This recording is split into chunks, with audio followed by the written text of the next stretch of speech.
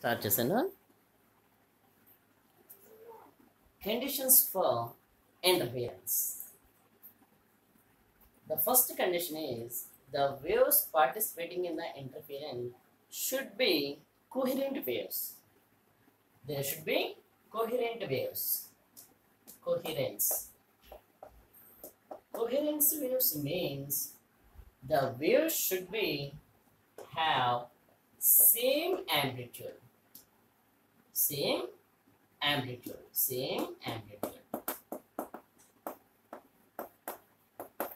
And second one is same wavelength. They should be same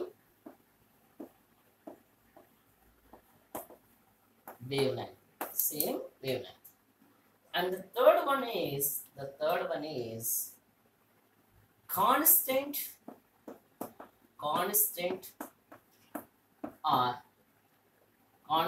or zero phase difference.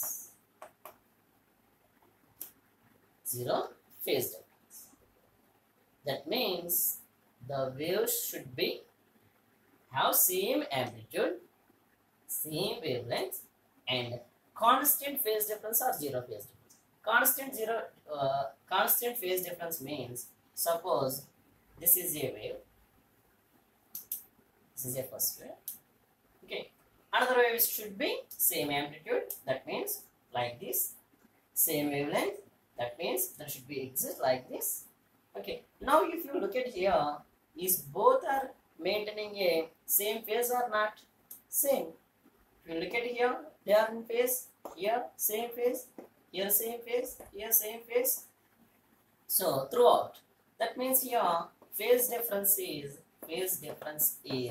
0. So the phase difference is 0. Here automatically constructive interference takes place here. For example, the first wave is traveling like this. That is also having the same amplitude, same wavelength, and another wave traveling in a opposite phase. So here, if you look at here, these two are in out of phase. It is a half circle. That means the phase angle is here 180 degrees. How much? 180. If you see here 180 degrees, if you see here 180 degrees, if you see here 180 degrees, that means here the phase is constant. The waves are maintaining a same amplitude, same wavelength, and either may be a phase difference 0 or constant. Those waves should be called as coherent waves. One important point here we have to remember is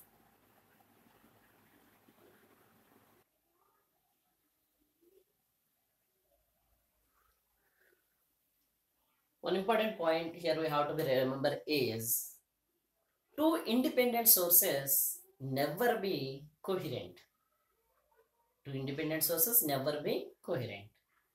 If you want to produce the coherent source, we have to be use two slits. That was explained by Young's in his double slit experiment. You have studied in your intermediate level. Okay, so coherent waves, if you want to produce, for example, this is a source. This source producing the crest trough like this.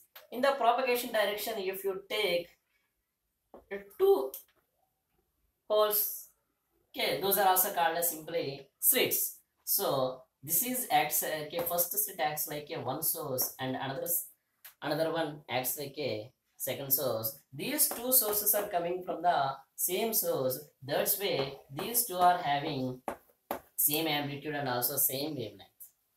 That's why those two are called as coherent sources. This is the first condition for sustaining a interference. The second one is the separation between the light sources should be as much as possible very small.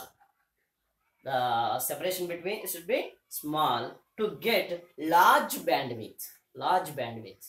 Bandwidth means, here I have shown you the two sources are participating in the interference. So automatically if you place a screen at a particular distance, so here what we can observe is, here on this screen we can observe a concentric successive alternate bright and dark fringes, bright and dark fringes. So like this, bright fringes are due to the constructive interference, and the dark fringes are due to the destructive interference. To observe those interference pattern, okay, the distance between these two should be very small, and the next one is the displacement of the screen from the two sources should be quite large. The distance between the source to the screen, it should be large. Distance between the slits should be small, and these are also very small pinhole like. Okay, the distance between the source to the screen should be large, then we can observe the interference fringes as a separate and also very clear manner. The next one is the amplitude of the interfering waves should be equal. I have already told you. And also the wave, if the waves participating in the interference is polarized light, they should be same state of phase. They should be same state of phase. And also the final one is the screen should be dark. Why? Why? Because for example, if you see here we are not clearly observing these destructive fringes.